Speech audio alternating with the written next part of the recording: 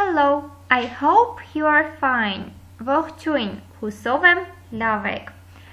Սա մեր անգլերենի ուսուցման 9-րդ դասն է։ Ինչպես արդեն նկատել եք, մենք անցել ենք արդեն բանավոր խոսքը զարգացնելուն։ Ինչի մասին ենք մենք այսօր խոսելու։ Մենք այսօր փորձելու ենք ներկայացնել մեր ընտանիքը, ընտանիքի անդամներին, ինչով են նրանք զբաղվում։ Բայց մինչև փորձել մեր ընտանիքը ներկայացնելը, ես դուրս եմ գրել մի քանի նկատառումներ, քերականական մի քանի կանոններ, կարելի ասել, որոնք մենք կուսումնասիրենք, որ ընթացքում մեզ մոտ հարցեր չառաջանան։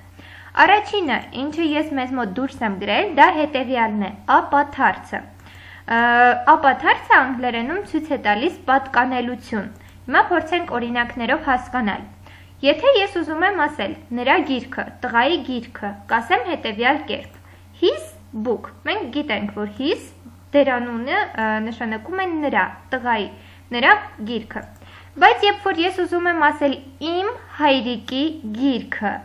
հայերենում ի վերջավորությունը, հա, իմ հայրիկի գիրքը։ Հայրիկին արդեն վերջին ին ցույց է տալիս, որ պատկանելություն է։ Արդեն գիրքը կոնկրետ պատկանում է հայրիկին։ Այստեղ անգլերենում մենք ունենք հետևյալ կերպ։ Վերևից ստորակետ և S տառը։ Ապաթարց S, այսպես ենք ասում։ My father's book։ Կստացվի իմ հայրիկի գիրքը։ Չենք ասում my father book։ Այդպես կստացվի իմ հայրիկ գիրք։ Որպեսզի մենք կարողանանք ի տառը դնել անգլերենում, որ ցույց տանք այդ պատկանելությունը, մենք անգլերենում կօգտագործենք ապաթարց և S։ Ապաթարցը այս վերևի ստորակետն է։ My father's book։ Իմ հայրիկի գիրքը։ My mother's name։ Իմ մայրիկի անունը, մայրիկի։ Մենք հայերենում պարզապես բառի վերջում տառեր ավելացնելով կարողանում ենք իրենց հոլովել, իսկ այստեղ անգլերենում մի քանի ձևեր կան։ Պատկանելություն ցույց տալու համար այս տարբերակն ենք օգտագործում։ Ապաթարց S, my mother's name, իմ մայրիկի անունը։ Այնպես որ երբ որ մենք տարբեր տեղեր նախադասություններում տեսնենք այս քերականական նկատառումը, ապաթարց S, կհասկանանք, որ դա ցույց է տալիս պատկանելություն։ Անցնենք առաջ։ Համեմատական աստիճան։ Մեր ածականները անգլերենում ունեն նաև իրենց համեմատական աստիճանները։ Օրինակ, old բառը ածական է։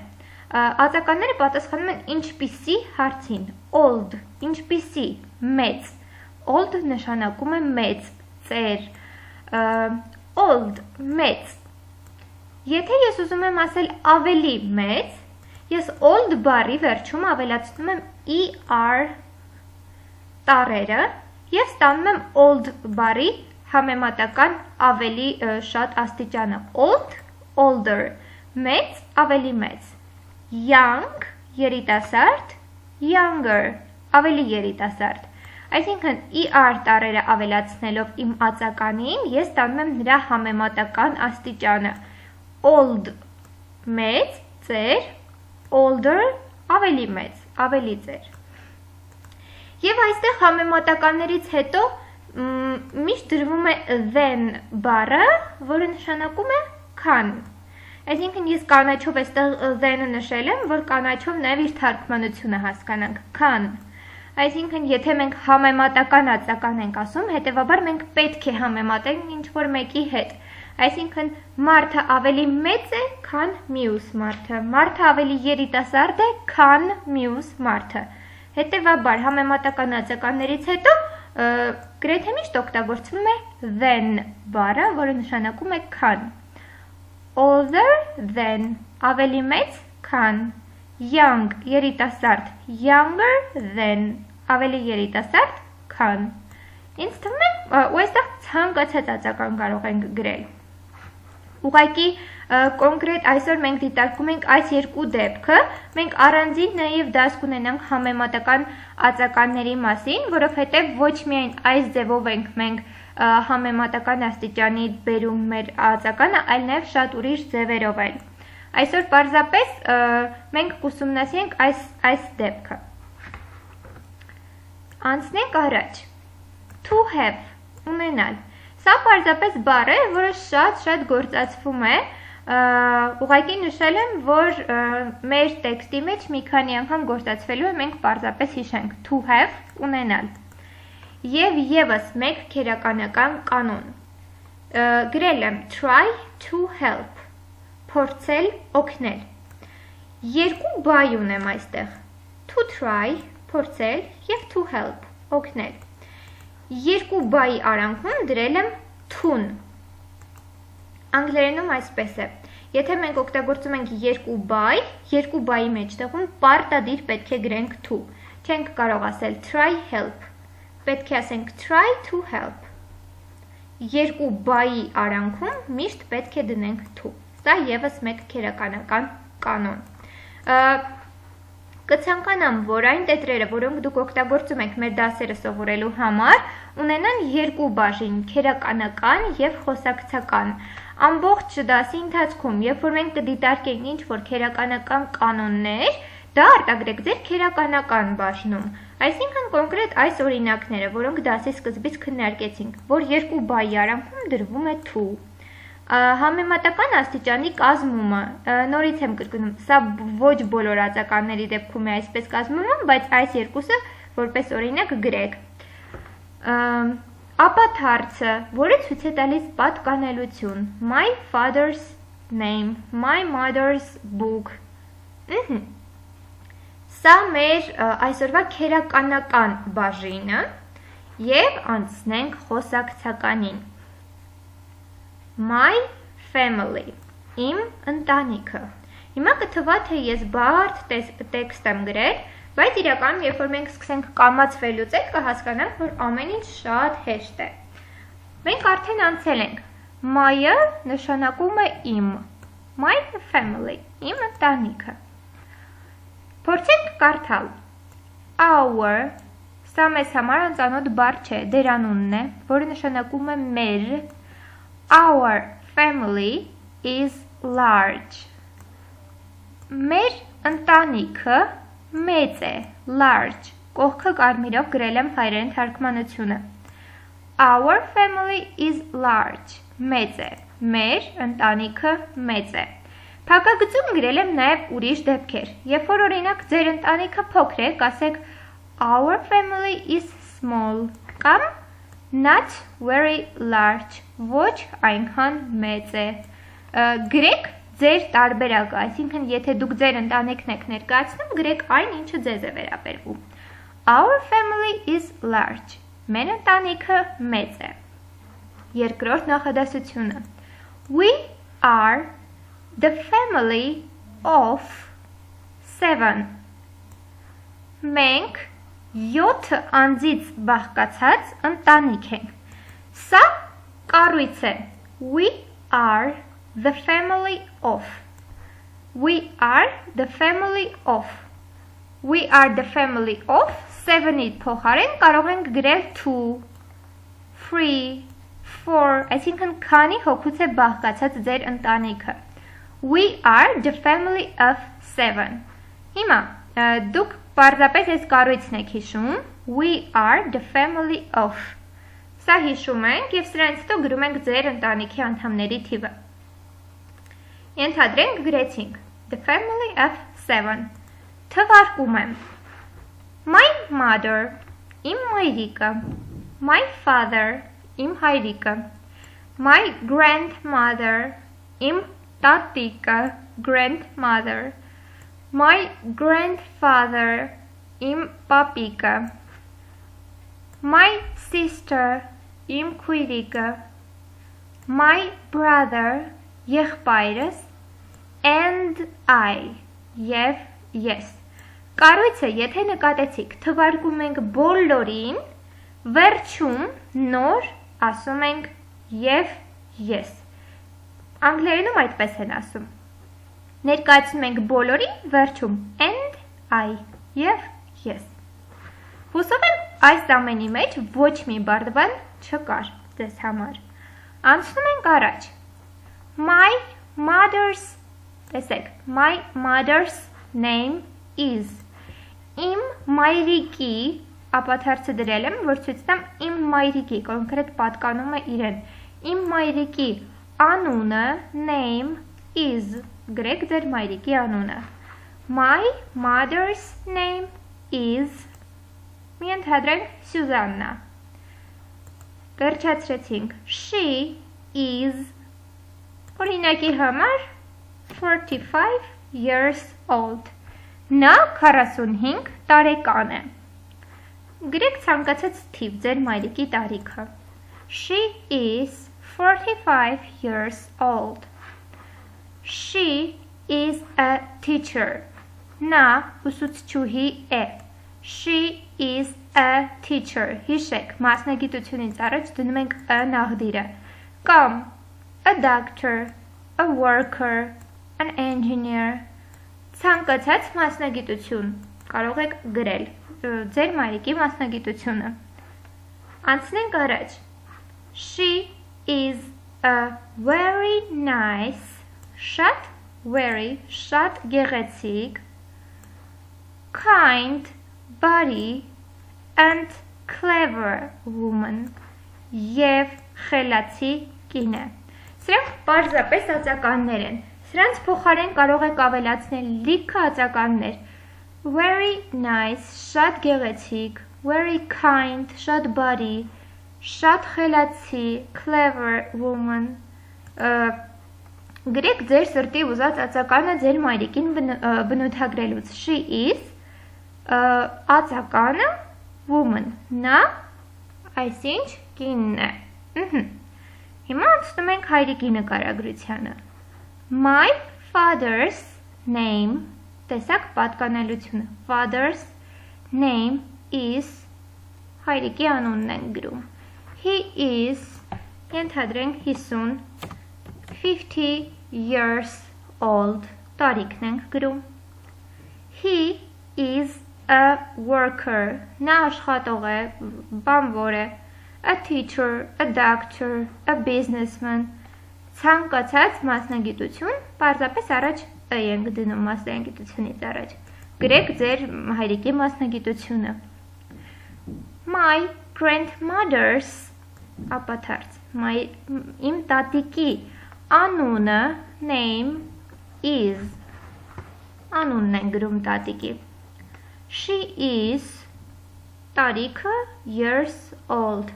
She is 60 years old, օրինակ 60 տարեկան է։ She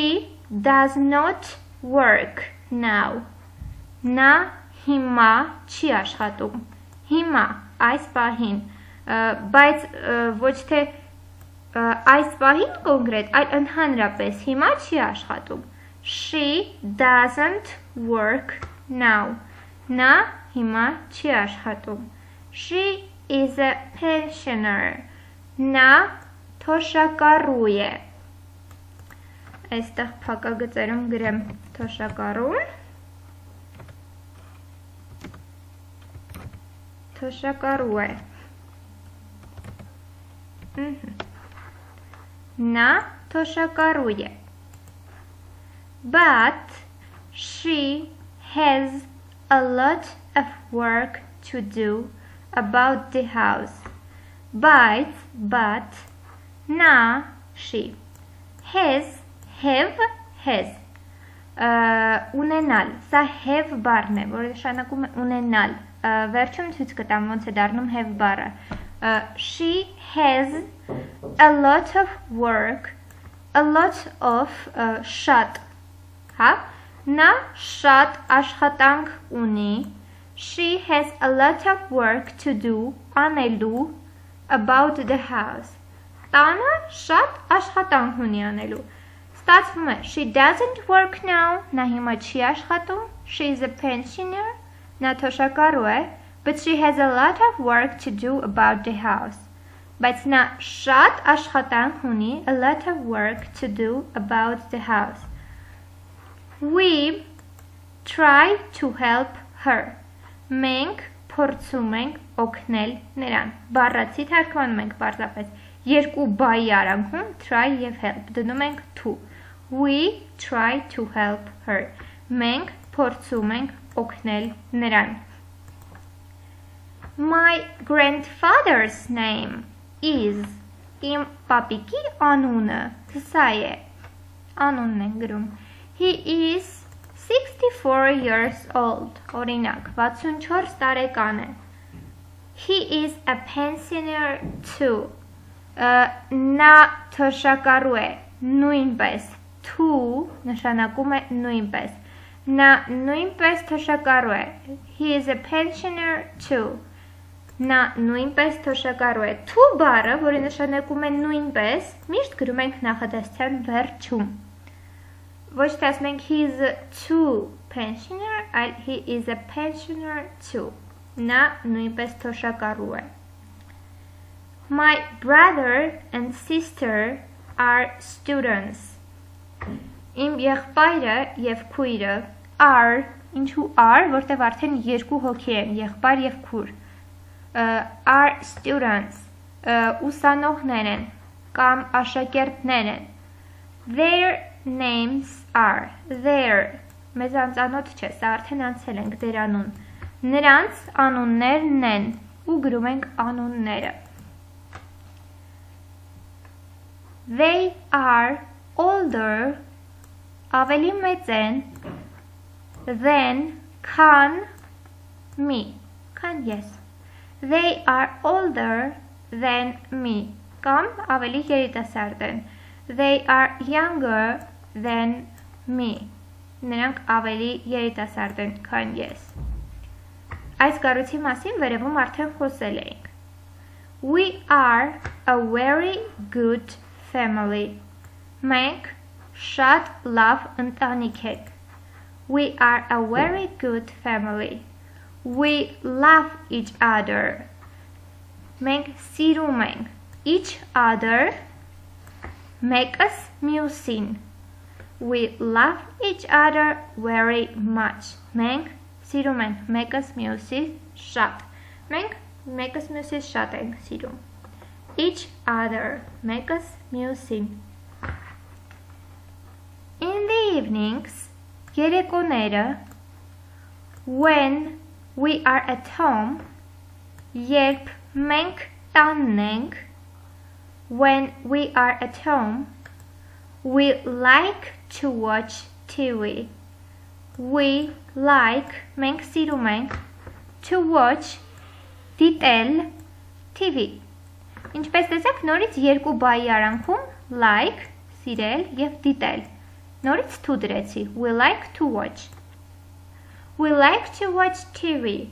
to read books, կարդալ գրքեր, and newspapers, և ժուրնալներ, ամսագրեր։ When the weather is good, երբ եղանակը լավն է, we sometimes go for a walk. Մենք երբեմն, sometimes, go for a walk. Գնում ենք զբոսնելու։ To go for a walk, գնալ զբոսնելու։ When the weather is good, we sometimes go for a walk. We have a small house in the country. Մենք ունենք փոքրիկ տուն գյուղում։ With a garden. Պարտեզով, with a garden, այսինքն with-ը այստեղ որպես հետ, պարտեզի հետ։ We have a small house in the country with a garden. Մենք գյուղում փոքրիկ տուն ունենք պարտեզով։ Սա մեր տեքստն էր։ Ինչ ենք մենք անելու։ Սա գրում եք ամբողջությամբ, բայց ձեր օրինակով։ Եթե չունենք տատիկ, պապիկ, կարող ենք այդ փաստը բաց թողնել, բայց այդ նախադասություններից ընտրեք ձեզ ամենապետքականը, օրինակ թոշակառու բառը, օրինակ աշխատել տանը տան գործերով, եւ այլն։ Կամ կարող եք նույնիսկ եթե չունենք ամբողջությամբ գրենք։ Մենք գրում ենք մեր իսկ օրինակը եւ պատմում ենք մեր ընտանիքի մասին։ Կթվա թե բարդ է, բայց իրականում երբ որ մենք ունենք օրինակ, մենք ունենք բառեր, որոնք մեզ անծանոթ են եւ այդ բառերի թարգմանությունը գիտենք, մենք փորձելու ենք կամաց ընտելանալ նախադասություններ կազմելուն։ Սա այսօրվա մեր առաջադրանքն է։ Հուսով եմ, որ ոչինչ բաց չեմ թողել քերականությունից, որը ձեզ համար անծանոթ էր։ Եթե ինչ-որ բան նկատեք, որ քերականական կառույց է եւ ձեզ այս տեքստից անծանոթ է, անպայման կոմենտում նշեք եւ ես դրան կանդրադառնամ, որպեսզի ավելի պարզ լինի։ Սա մեր այսօրվա դասն էր, My Family, իմ ընտանիքը։ Վերևում առանձնացված են քերականական որոշ կանոններ, որոնք մենք այստեղ օգտագործել ենք։ Սկզբից սովորում ենք քերականական կանոնները, որպեսզի տեքստը մեզ համար ավելի պարզ լինի։ Հիմա ուղղակի պարզապես կկարդամ նախադասությունները առանց թարգմանության, որ փորձենք զարգացնել մեր լսողական հիշողությունը։ My family, իմ ընտանիքը։ Our family is large. Small, not very large. We are the family of 7.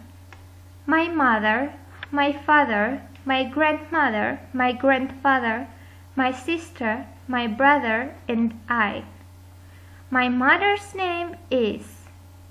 She is 45 years old. She is a teacher, a doctor, a worker, an engineer. She is a very nice, kind, and clever woman. My father's name is. He is 50 years old. He is a worker, a teacher, a doctor, a businessman. My grandmother's name is. She is years old. She doesn't work now. She is a pensioner, but she has a lot of work to do about the house. We try to help her. My grandfather's name is. He is 64 years old. He is a pensioner too. My brother and sister are students. Their names are. They are older than me. We are a very good family. We love each other very much. In the evenings, when we are at home, we like to watch TV, to read books and newspapers. When the weather is good, we sometimes go for a walk. We have a small house in the country with a garden. Սա մեր դասն էր։ Խնդրում եմ, անպայման ուշադրություն դարձրեք քերականական այս բոլոր կառույցներին, որոնք մենք սովորեցինք, եւ պարտադիր կազմեք ձեր օրինակը, ինչպես կներկայացնեք դուք ձեր ընտանիքը։ Լավ մնացեք, մինչ հաջորդ դասը։ Հաջողություն։